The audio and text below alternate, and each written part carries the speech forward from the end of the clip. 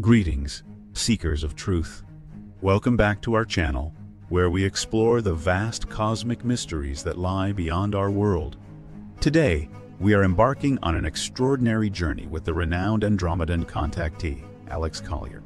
But before we delve into the depths of cosmic knowledge, make sure to hit that subscribe button and ring the bell to join our incredible community. Trust us, you won't want to miss a single moment of the awakening we are currently experiencing. Sit back and relax and listen to Alex Collier discussing the 6th century BC and ET influence. You spoke of Zoroaster some time back. I believe you dated him around the 6th century BC. Buddha, Lao Tzu, Confucius, and Mahavira, on whose teachings the Jain religion is based, are all said to have lived around that time. Also, the Hebrews were released from exile, returned to Jerusalem, and rebuilt the Temple of Solomon in that time period.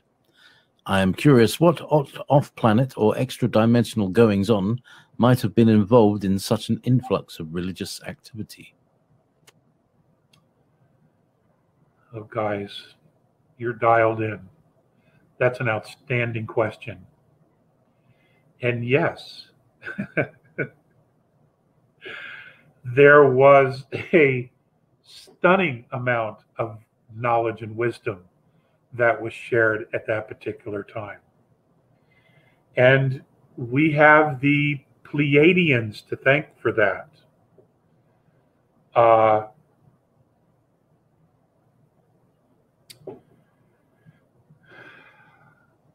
Although those visitations and those that walked among us trying to help humanity correct its course, that's all been wiped clean from history, except in what science likes to talk about or refer to as mythology. You know, you have many ancient cultures that went to a great deal of trouble to record history, whether it's in rock or stone or shells or metals that had to be created, calligraphy. A great deal of effort went into recording true history, events that happened in those moments of time, in real time, in their time. The great institutions of learned knowledge that are all controlled by 2 or 3 monetary sources have altered history or hidden history in order to maintain a narrative. You don't go to all that work to chisel a novel, something made up. That's insanity. They would never do something like that. So there is more real history and mythology than we've ever been told.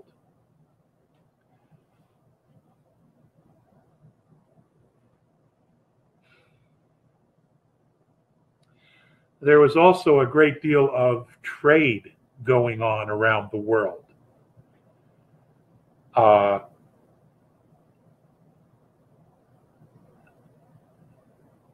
Ancient seafarers, mariners, they knew about the world.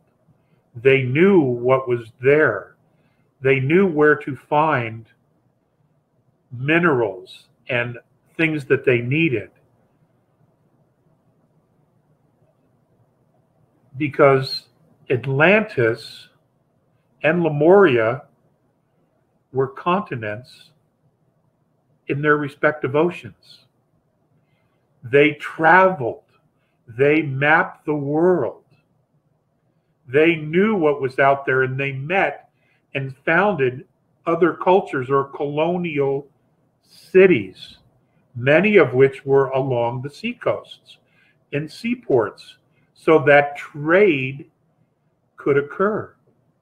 And knowledge was also shared as well.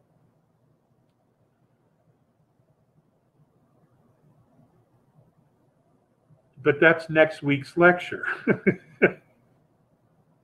That's next week's lecture. So William and Stephanie, that was a wonderful question. And yeah, there was a time where the P's were here and they were doing some really good work. The problem is when they left and they were called away, they promised to come back and they promised to protect humanity, and that didn't happen. I'm sure they had every intention of keeping that promise, but other things happened, you know, in their own system and probably other places. So nature avoids nature doesn't like a vacuum. So when they left, other groups came in that were regressive to fill the void. They represented themselves one way to befriend humanity, and then slowly they began the regressive system of enslaving and imprisoning humanity so that they could feed off of humanity and enslave humanity. And then what they did was they created these bloodlines who would then manage humanity so they could remain hidden away, whether underground, in the earth, or on the moon, or other places within our solar system. But that's a whole nother lecture. We are immensely grateful for your support, as it enables us to continue sharing knowledge that transforms lives and expands consciousness. Your likes, subscribes, bell notifications, and comments bring us closer to a collective awakening. Thank you for being an integral part of our cosmic journey. Stay curious, stay open-minded, and most importantly, stay connected. Together, we'll navigate the vast cosmic tapestry hand in hand. Until our next adventure, fellow truth seekers. If you would like to see Andromedan contactee Alex Collier live via video stream, we host an online seminar 3 times a month on a Friday at 2 p.m. Eastern Time. For more information and dates of upcoming online seminars, please visit alexcollier.org. Please click on one of the above videos to seek more of Alex Collier's knowledge.